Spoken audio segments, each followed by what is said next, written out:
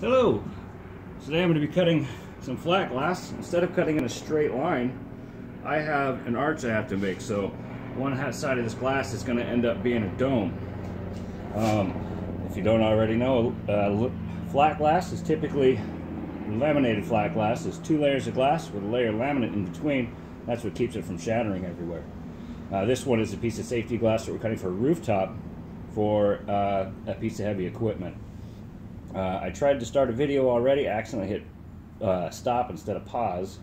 So I have already scored and snapped the other side, and I flipped the glass, and we're going to go ahead and do the other side. So fine, get on in. And since I've already scored the other side, my line at this point doesn't even matter. I mean, I traced a line on here, so I had a guide. But now that I've done the other side, that line that I drew doesn't matter. I don't want to follow that. I want to follow my other cut, because if they're not lined up perfectly, it's going to be a tough time cutting it. So go ahead and get started. Let's do right over the last one, and again I do apologize that I wasn't able to get that filmed. Just be gentle with it. You got to be careful if you have to adjust. You want to make sure you don't rock your glass cutter back and forth. This particular cutter I'm using is a oil-fed cutter. Kind of helps keep the glass cool so you don't have issues. I'm just going right over the top. This is how I like to do it. Some people like to stand behind it and pull it. Alright, so now that I've got it scored, it's basically going to look like a scratch. This is the oil cutter that I like to use. I don't know if you can see it on there or not. I'm going to take my plate pliers. I'm just going to give it a smack from the bottom up. Okay. What that does is it turns that score into a crack. So now we just need to give pressure to make that crack go all the way over the edge. It's a very sensitive part, and especially on the second half. Just putting a little bit of pressure from right underneath the crack, and I'm just flexing it a little bit to open that crack up. Alright. It can be a little tricky once you get to the end. That's when I like to grab my plate pliers right behind your score, and you just kind of rock it back and forth until you can apply enough pressure to where the crack runs itself over. Alright. Okay, so that has gone all the way.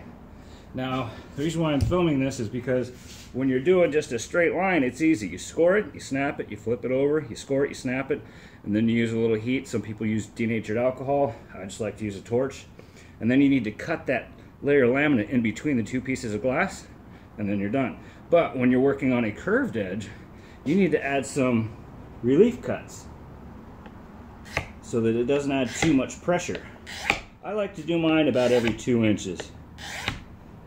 You can do more if you like. I've done them as little as ½ inch, but I don't really actually feel like I got any extra value out of doing it. Alright, so once you've got your scores, you knock them from behind, get those scores turned into cracks. Plate pliers come in handy.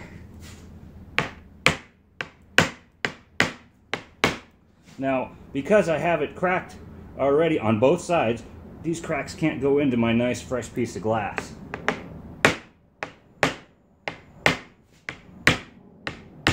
So that's one relief cut.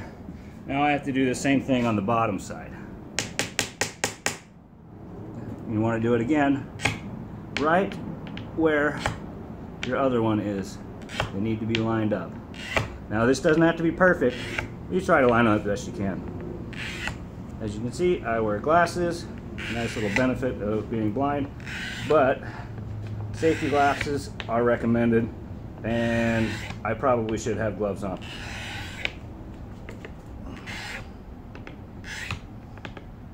Alright, now we go do the same thing. Just finish up that crack. Now the glass can flex a little bit now because I've already scored the top and made relief cuts, so it's got a little bit of a mind of its own at this point. Just try to control it the best you can. So, grab myself a razor blade.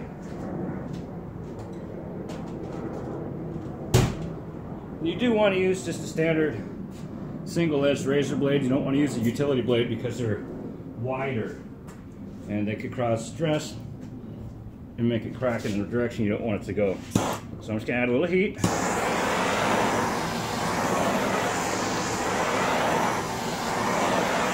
And as I'm doing this, I'm twisting it and adding a little pressure. So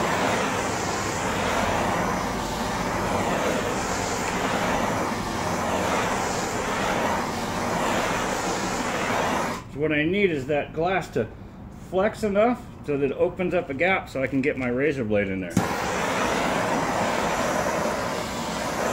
Alright, so now I've got a little bit of a gap, just enough to get my blade into.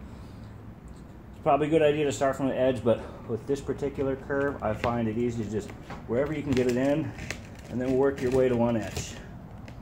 Alright, so I've cut that laminate there. Again, probably should have gloves on. So, do as I say, not as I do, I guess. Okay.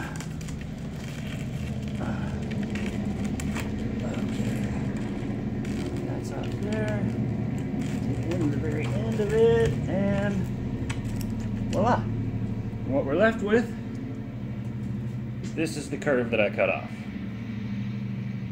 And you can see with those relief cuts, or maybe you can or you can't, those relief cuts made it so that it didn't split my new window that I'm trying to make. Alright, so here is the arch that I cut. I did the same thing on the other side. I could have done this all in one straight cut, but you know, then there's a lot of relief cuts and a lot more pressure, so for me, I find it's the easiest way to do it. Well, thank you guys. Have a good day. I hope you enjoyed the video.